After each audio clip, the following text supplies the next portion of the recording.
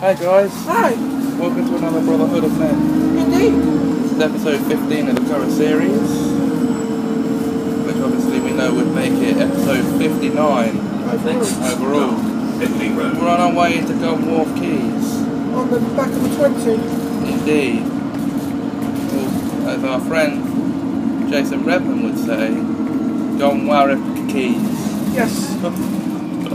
Yeah, I'm never going to forget that. Nor am I, since Joe Sweeney kept handing his phone with those texts up to read because we had a good laugh with me reading them. Yeah, I always read texts as they are. No, if they're written a certain way, I will pronounce the words the way they're written. Gunwharf Keys. Where's that?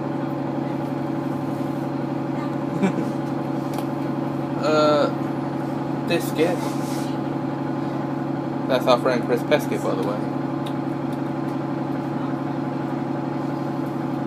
I'm welcome on the tripod. My channel's 300 video, by the way, guys. What's that? The Glenwood Trio animation. Oh, yeah. Where me, you and Chris provided the voices. Oh, yeah. Me and Chris did our own voices. And I chose to have a text-to-speech voice. Yeah, well, we've actually pretty much established that when we want you to provide voices, it would be for female characters. Next stop, Flex for Gardens. Kind of an establishment to put in place. And that's not meaning to rip on his voice. Right. I'm used to it by now. Yeah, but my mum doesn't like it when we do make fun of it. I'm used to it. Even though it doesn't offend. Anyway, what is this? A conversation about high-pitched voices? Apparently so. It's like this, so if I talk like this, I'm speaking high-pitched. I do not sound anywhere near like that. I wasn't trying to imitate you. Oh, my stars, darling. No impression of reality. I win again. Pinkie Pie. Needs to be 20% cooler. Rainbow Dash.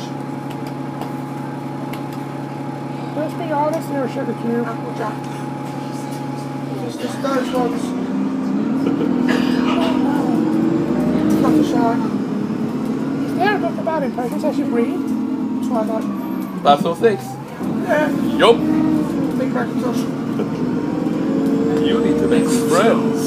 That doesn't sound anywhere near like Princess Celestia. That's the best I can do. Aren't you gonna stay for brunch? That's Apple Blue. In the first episode. Got her right off to a T.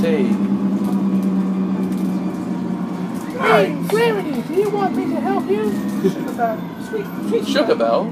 Sweet Bell.